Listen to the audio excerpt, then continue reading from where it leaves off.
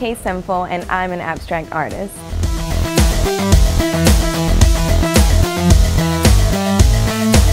Splendid Chaos is my brand. I consider it to be urban abstract art. I focus a lot on color, loose form.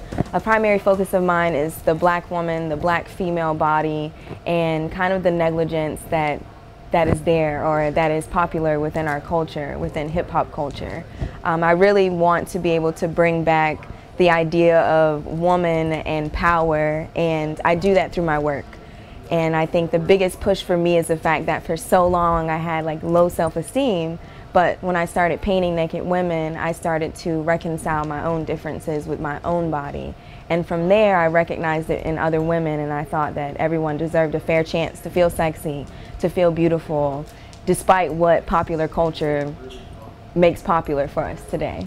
What I love the most about what I do is simply waking up in the morning and seeing what I created the night before, or sometimes even walking away from a painting and then going back and knowing that, you know, I have a blessing, it comes through my hands, and I can put that on canvas. Like, it's priceless to me. And I feel like when there are moments that my freedom or things were almost taken away, I could fall on art.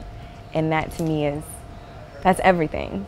Every day I wake up to go to somebody else's job, I fulfill their dream. So I feel like Splendid Chaos is a dream builder.